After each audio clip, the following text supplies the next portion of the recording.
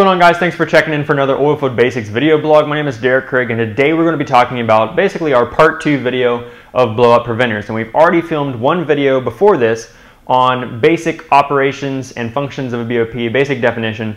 And so check that out if you haven't already. I'll have a link right here in a little box or something on your screen where you can check it out. But in this video, we're going to talk about parts and important notes about BOPs. And in the last video, we're going to talk about types of BOPs. So check all of them out. But now we're going to go ahead into the parts and important notes of a BOP. And a quick mention before we begin, again, remember to check us out on our social media, follow us on all of our platforms, be sure to subscribe to our YouTube channel for more videos like this, and also check out our courses at oilfieldbasics.com/learn if you want to learn the basics of our industry from start to finish in a logical, progressive manner with a strong focus on upstream oil and gas and unconventional plays. So check all that out.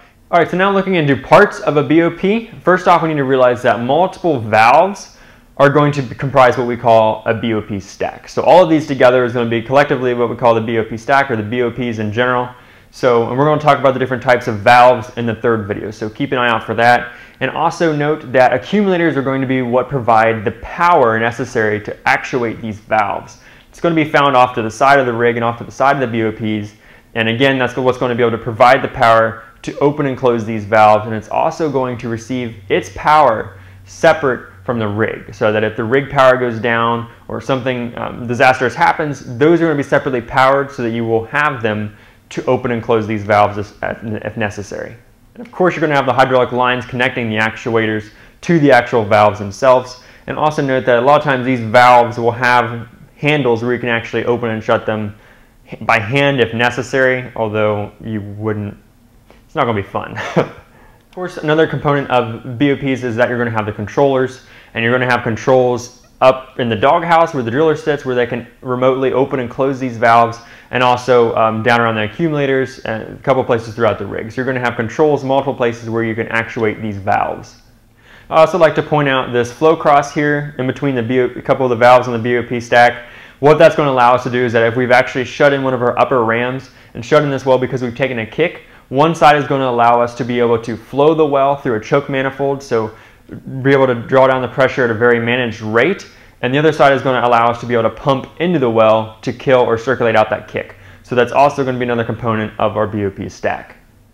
Also want to point out a couple different offshore modifications. So if you're looking at BOPs on an offshore well, it's going to be a lot larger, you're going to have more of them, they're probably going to be rated at higher pressures, and also you're going to have different ways to actually actuate the valves. So in particular, you're going to have what we call like a dead man switch, or you're going to have something that if it loses communication with the rig at surface, that it will actually shut in the well itself. So it's going to have multiple fail safes or backups in place.